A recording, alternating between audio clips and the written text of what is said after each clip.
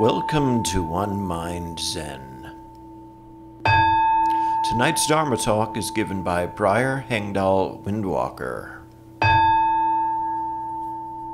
I was given homework for this week's talk. It remains to be seen whether I'm being graded on it or not. I'm sure I will find out one way or another. We have a gatha on giving thanks, which is not something that's always part of our weekly practice anymore, but it is something that I'm fond of and something that I use in some of my own daily practice. Infinite realms of light and dark convey the Buddha mind. Birds and trees and stars and we ourselves come forth in perfect harmony.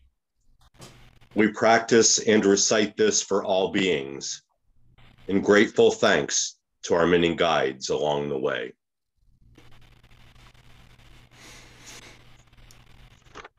So, Master Seisetsu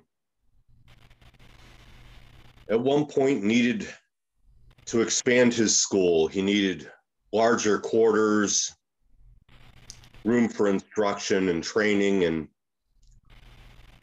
he let it be known in the community that he needed donations to expand his school, to continue teaching the Dharma. And a local businessman, Umetsu, stepped forward. And he came to the master to donate, and he handed him a bag, and he said, "Here are 500 real," which are a gold coin. Seisetsu was just there, picking at lint in his robe, and he looked up and saw Umetsu and shrugged. "All right, I will take it." Took the bag, set it down, went back to picking at whatever was bothering him on his robe. Umetsu was kind of dissatisfied with this attitude, and Master, in that sack are 500 real. The master said, "Yes, you told me that before." Umetsu's kind of taken aback. He says, "Even if I am a wealthy merchant, 500 is a lot of money." The master said, "And do you want me to thank you for it?" Umetsu said, "Well, you ought to."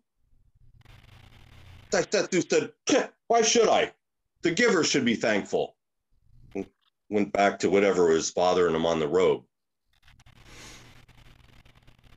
Now, if you hear enough of these kind of Zen stories, you get the distinct idea that a lot of the old masters are kind of jerks.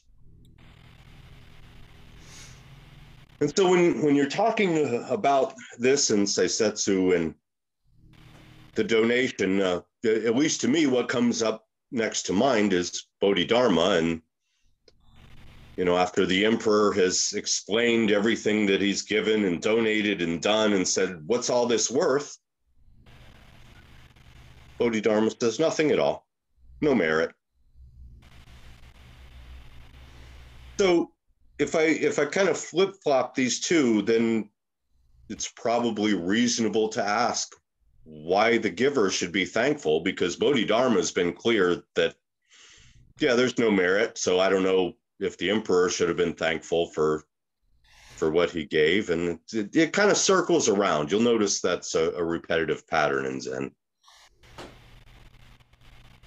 So if the giver should be thankful, but maybe isn't, maybe doesn't have anything to be thankful for, and the master's not thankful, even though he maybe should be thankful because he got what he wanted, well, where does all this Thanksgiving come in? Is it pointless? Is it non-Buddhist to be thankful or grateful? Or, well, no, actually, it's part of just about every ceremony. It's part of every seating. So where do we get that? Certainly not from the stories, I guess. So I'll give you part of the Katanu Sutta. And Buddha says, now, what is the level of a person of no integrity? A person of no integrity is ungrateful and unthankful. This ingratitude, this lack of thankfulness, is advocated by rude people. It is entirely on the level of people of no integrity. A person of integrity is grateful and thankful. This gratitude, this thankfulness, is advocated by civil people. It is entirely on the level of people of integrity.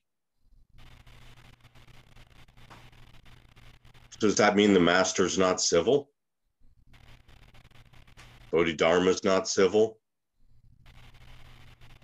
Are they unthankful? Are they teaching lessons? Did they not have enough tea that day?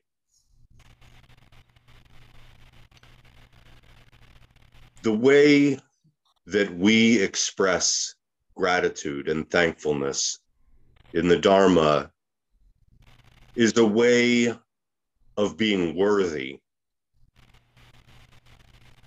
of everything, of every moment, of every offering, every bit of food in a bowl and an alms round, every stick of incense, every teaching, every moment, every in-breath and out-breath.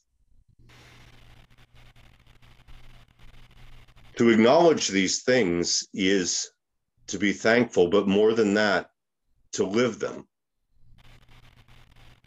In Dogen's teachings in the Shobogenzo, in the second chapter on continuous practice, he said continuous practice, day after day, is the most appropriate way of expressing gratitude.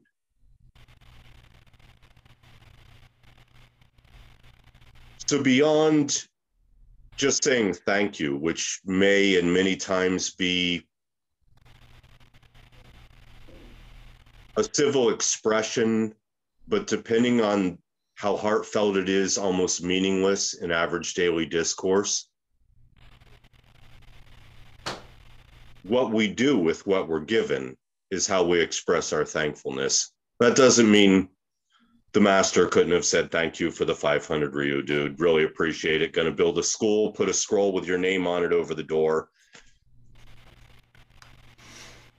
But what we do with these gifts, after we've said thank you, after we've said the Gatha, after we've bowed or done a gasho, is how we truly express gratitude. And that's something beyond words, just as the teaching is beyond words. So how do we express gratitude for the person that sits us down and shows us how to meditate? We sit down and meditate. And then we teach someone else who comes to us how to sit down and meditate. How do we express gratitude for the Dharma, incomparable as it is being shared with us? We continue to share it. How do we express gratitude for the food that we eat, that many of us will eat far too much of tomorrow? We take it to our bodies to nourish ourselves and go forth using the energy that food produces and burn ourselves until, like a stick of incense, we've used up all the fuel. And we've produced smoke and Dharma and done it all completely. So beyond the words, beyond the thank you, beyond the handshake, beyond acknowledging that somebody has given you something, how do you truly express gratitude and thanks? By living forward in each moment, in each breath, what has been shared with you. And that's why the final lines of that Gatha are, we practice and recite this for all beings in grateful thanks to our many guides along the way. We thank our guides.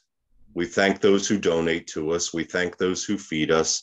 We thank the world of all the birds and the trees and the animals and the beings by practicing and reciting the way of the profound Dharma.